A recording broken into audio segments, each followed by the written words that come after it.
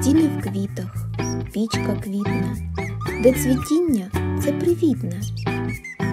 Знають це старі й малі в Петриківці, у селі. Там бабусі так малюють, що художників дивують.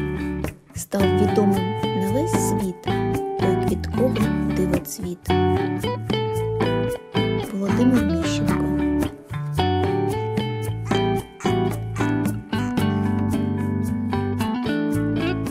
Привіт! Долучайтесь до майстер-класу з розпису дощечки в петриківському стилі. Сьогодні етнічні мотиви надзвичайно популярні в декорі предметів побуту та одягу.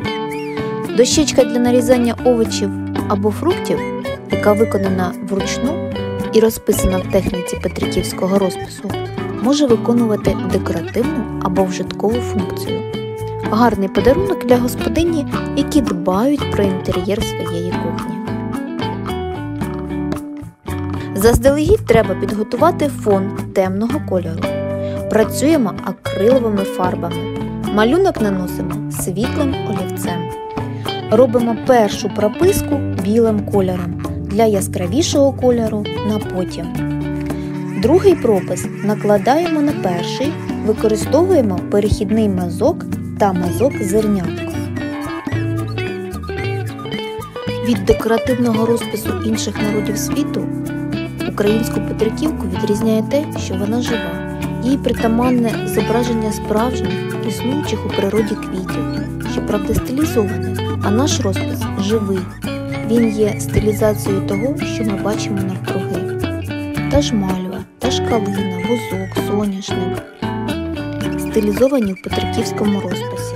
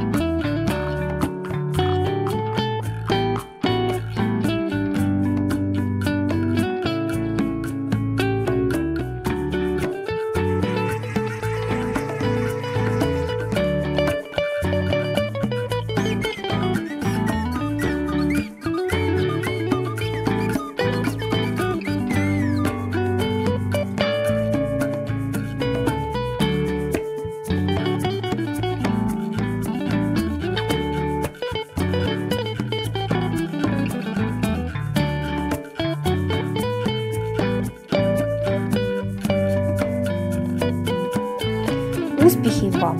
І хай ніколи не зникає бажання творити красу.